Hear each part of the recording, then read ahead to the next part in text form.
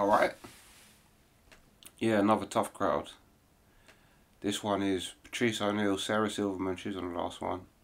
I don't think Patrice has been on one yet. I don't think he's on the first one. Can't remember. Nick Paolo,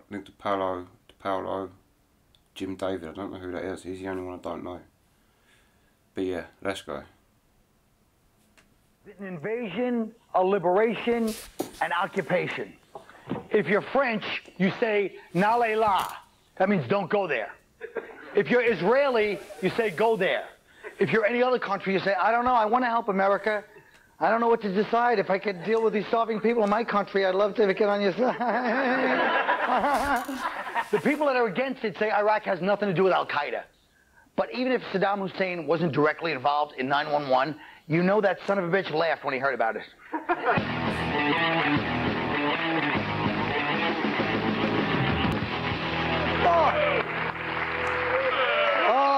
Oh.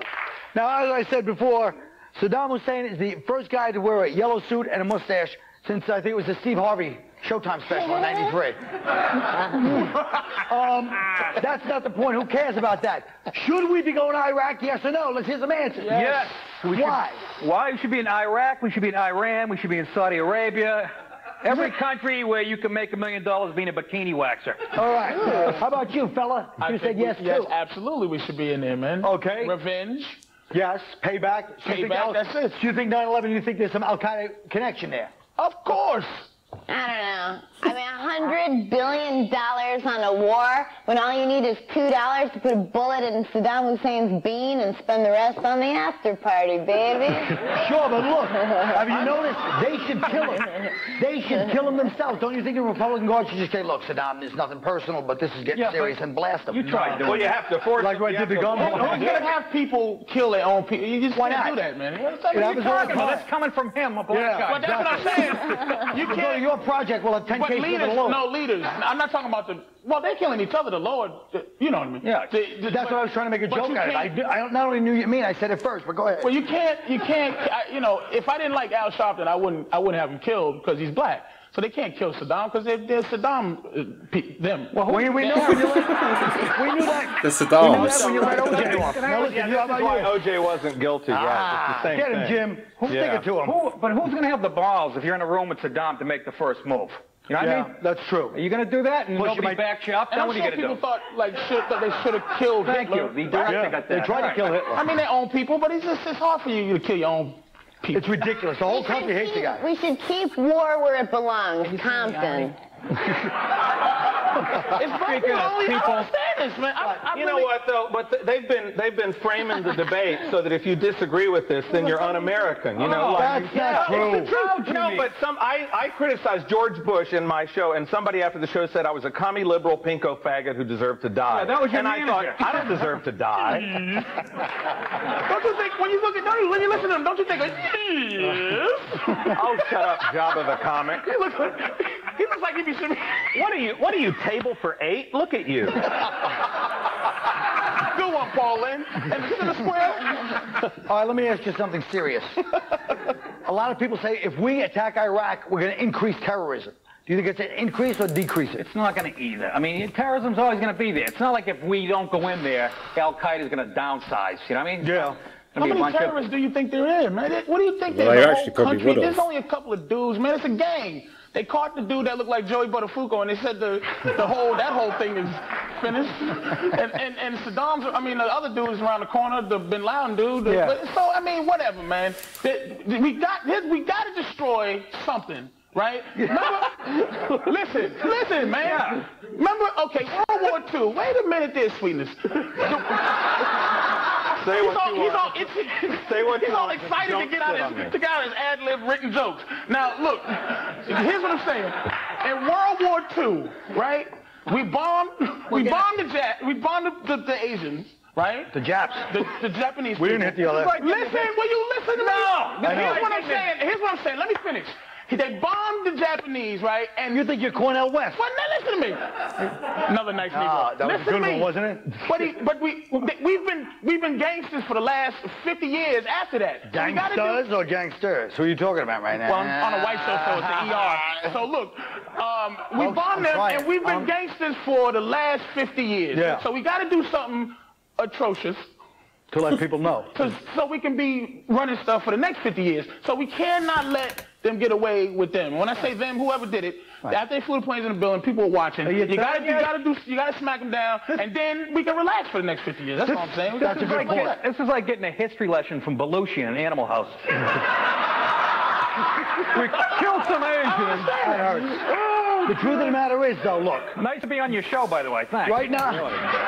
Jesus Christ. Man. It was a very long Shut up. for a short Listen. turn. Well, you cut me off. Go ahead. Who? I am? Not you, sir. You know, guys, I really feel that, what about Saddam Hussein? Let's talk, what happens if we don't go? What's going to happen? We bombed France. Well, should we bomb France, or should they just mind their business? Well, he wants to bomb somebody. He wants to go in so bad But he it's can't not, stand it. no, it's not Bush, it's just war lust. That's ridiculous. That's too simple, you know what I mean?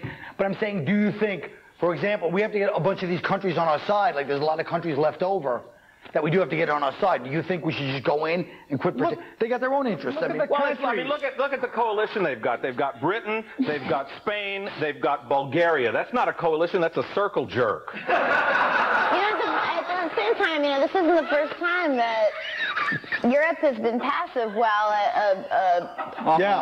a Jew-hating tyrant with a weird-looking mustache, you know, who kills his people by giving them gas.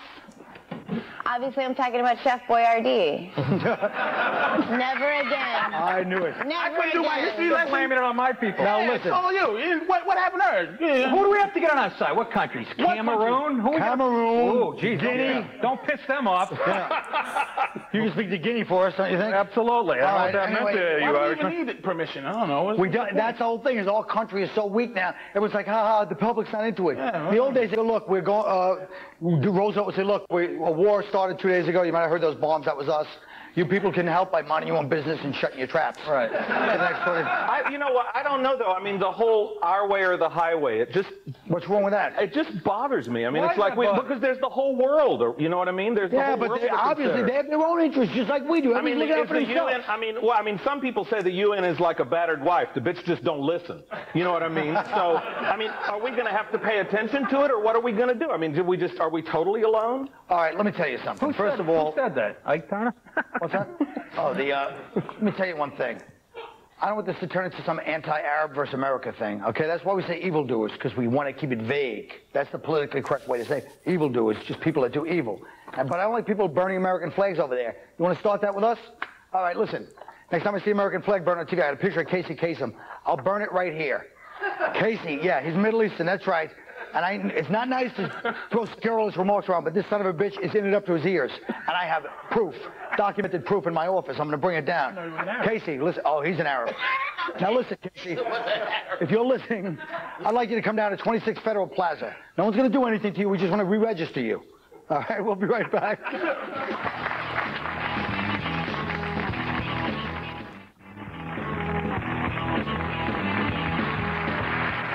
Okay. Now we're going to talk about a subject that we really don't know that much about, sex education. That was a good one, Is it good in school, sex education? Is it good, bad, or a waste of time? Now, people have asked themselves the same thing about this show, but I don't want to talk about that right now. Be that as it may, let's talk about it. Is sexual education the responsibility of the parents? Should the schools interfere? No, you should learn it in the streets, like everything else. In the alleyways and the gutters and the cars of life, baby. Well said by a black man. Now look. The streets really have a bad rap. Will you stop? Yeah. No, go ahead. No, I was just adding to this. Pointing to them. Yes. All right, let me ask you this. Can I ask you, what do you mean by interfere? If you mean teach them absence, that's one thing. But if it's like your physics teacher taking you to the Capri Motel at 4 in the afternoon, sitting on your face until Jeopardy comes on, that's, you know, maybe they should mind their business. You know, I think abstinence is good.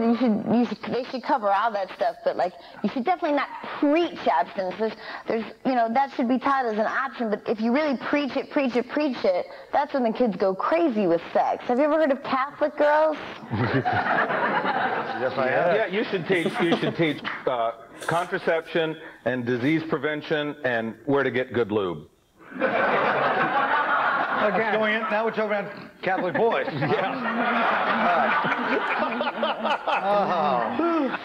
I don't think parents really. I mean, like I said to my mommy, I said, "What does it mean when two people do it?" Yeah, mommy. When I was that big, I said, "What does it mean when two people do it?" And she said, "It means the macaroni and cheese is almost ready."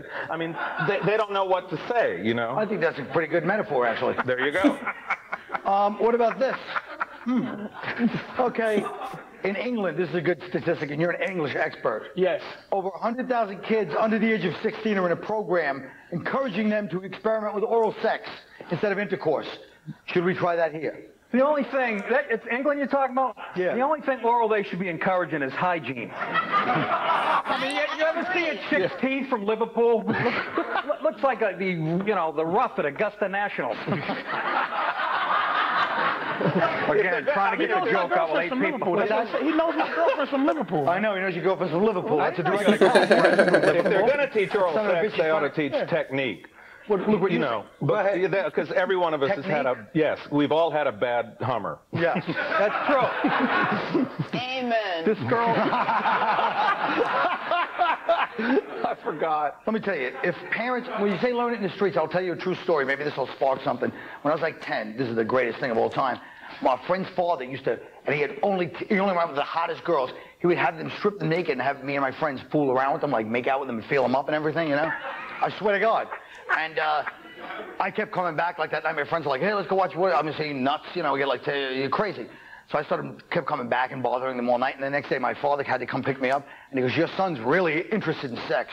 And then it was like dead silence for me and my father for like the whole walk home. Nothing.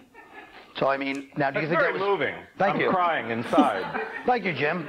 Maybe you can get me one of those Lucille Lortel downtown theaters of yours. Do a quick one-man show at Barrow Street, you son of a bitch. Now, look. But don't you think that was actually healthy? Not the part where I was ashamed of it, but the part where we're actually doing it. Don't you think a guy like that is... So you're saying your best friend's father's helping you get laid at like 12? That's Not healthy? laid at 10. He was letting us fool around with this. I'm saying, I'm telling you, sir, with the greatest man who ever lived. Yeah, obviously. How did you guys learn about sex? Anybody have a little anecdote? I was lucky. You were lucky? What happened? I had 3 older sisters, so, you know, I was lucky because they were whores. I was taught that, I mean, you know, my mom said that it had something to do with the man planting the seed, so sex for me was always associated with yard work. Yeah. You know, it's like I see a lawnmower and I go, "Oh my God." That's right. How about you, fella? I just had regular sex, man. I mean, nothing special. No thumbs in the butt and I didn't ask. If anybody has sex with you, they have to find your genitalia first. Ooh. Be easier to find the Lindbergh baby. Way to keep it contemporary. Yeah, great. Lindbergh, baby. I'm the only one who gets that. Go ahead. The only advice I got about sex from my dad, he said, you know, "Nick, sex is like pizza. Even when it's bad, you still got to pay for it." Well put. I guess that's the end of the round.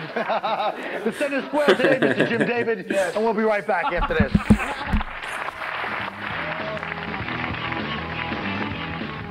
Oh, thank you. There's been a lot of negative press about Armageddon. Nothing?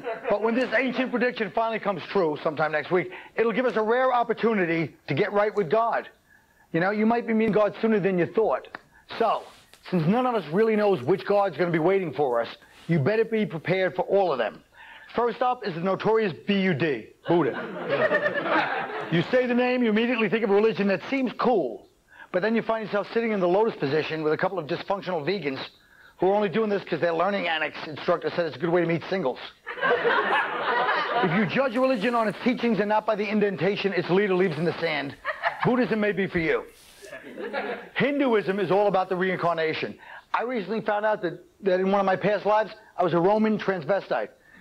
They called me Ben-Hur. Nothing? Ben-Hur, they said. Hindus have too many gods to pray to. That's the problem with them. When you want to switch, it's like changing doctors. You go to your elephant god. He has to send the old charts over to your new guy.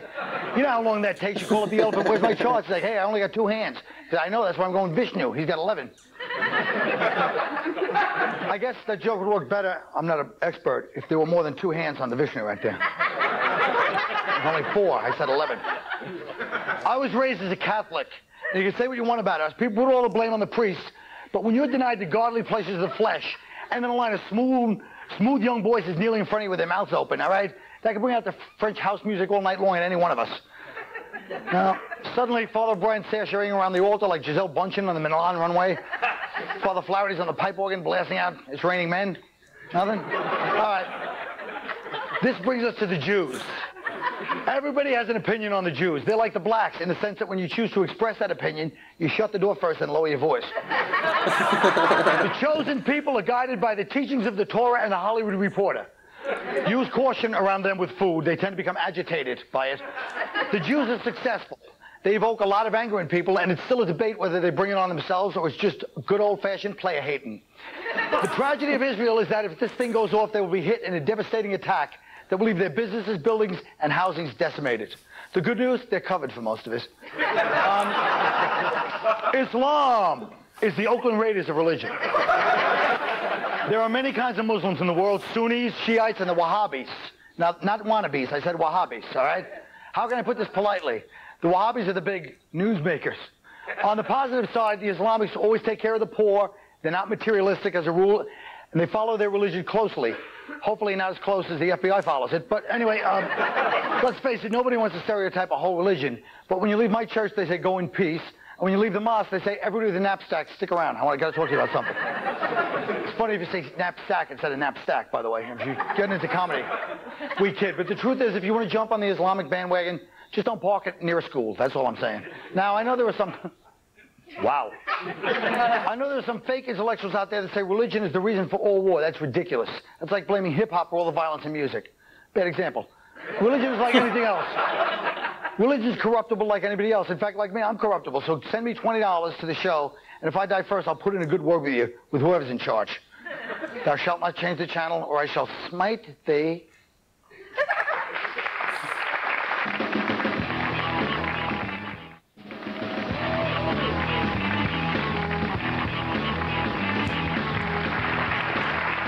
Whoa! Hey, you guys should have seen us off panel. We were really funny. Look, it's not easy to talk to kids about sex, but can we really teach them today? Cable TV, the internet, by the time they're 12, they've already seen things that Larry Flint wouldn't allow in his garage. So here's your task. Take your experience and give the kid a sex talk. How about Patrice first? Well, thank you, sir. My sex talk would be with my little girl, Sweetie.